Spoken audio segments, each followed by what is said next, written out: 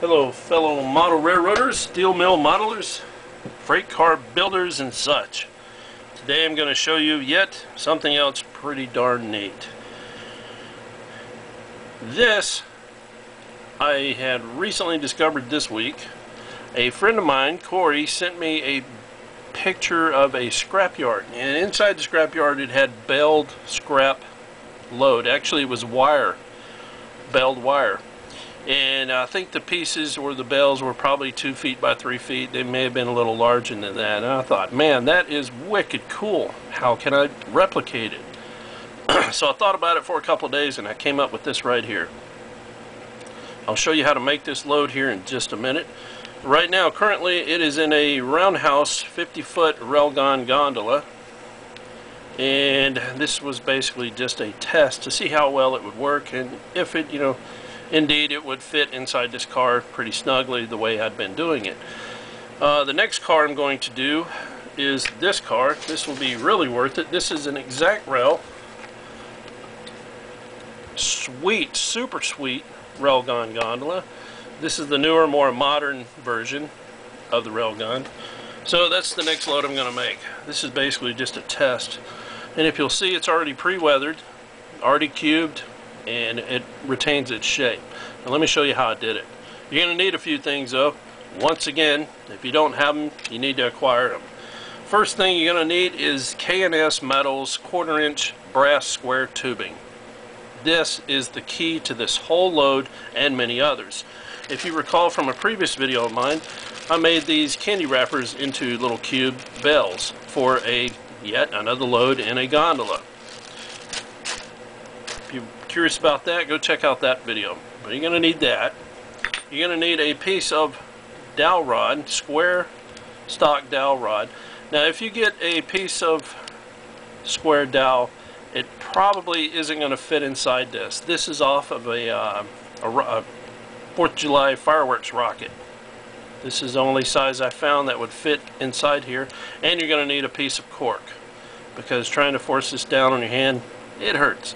So you're going to need cork, a rocket, whatever the heck that thing is, and a piece of K&S square brass tubing. A few other things you're going to need is an old paintbrush, a pair of scissors, and a pair of pliers. Now let me show you how to do it. Right here, this is probably the main thing you're going to need, is steel wool.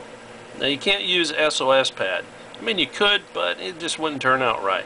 You can get a whole bag of this stuff from Lowe's or any of your home supply stores, and you stretch it out just like this, and a nice piece of steel wool like this. And all you're going to do is gently feed it into the square tubing. I make a little point and just stick it in there. Now the paintbrush comes into play. Take the paintbrush and start squishing it into the tube. It takes a little while to figure it out where you can work it in there, and it's like really easy. And don't feed too much, because I got it stuck in there and it's a real pain to try to get out. Keep feeding your steel wool in, and once you get it to that point, you go to compaction, or it comes out the other end and messes you up. Alright, here we go. All I'm going to do is just compact it down. It takes quite a bit of force, and then I have to hold it like this and hit it like this to force it out. And that will give you a compacted bale of this stuff.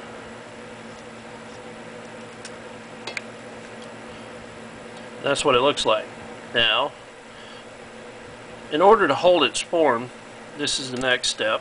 After you get it squared up, you're going to need something to dry it on. I use a little piece of metal. This is a mixture of 50% white glue and 50% water. And all you're going to do now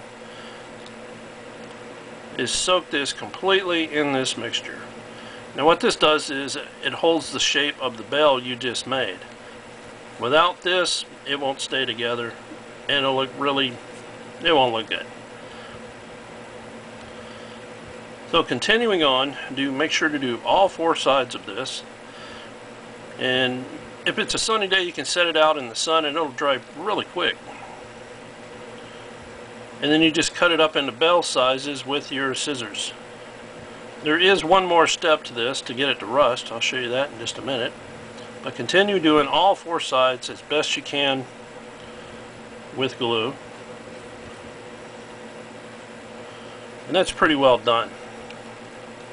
Now, to get it to rust, I have 100% vinegar right here and an eye droplet.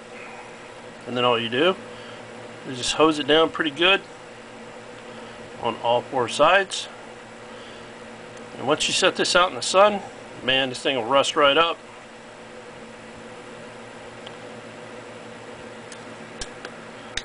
And that, ladies and gentlemen, is the end of that. Now, it's going to take some time. This isn't a project you're going to be able to do real quick and have results. This isn't one of those projects. It's going to take a couple of days maybe. But once you do, you will end up with a wonderful load like this right here. Tell me that doesn't look real. That is a baled wire scrap load for a gondola.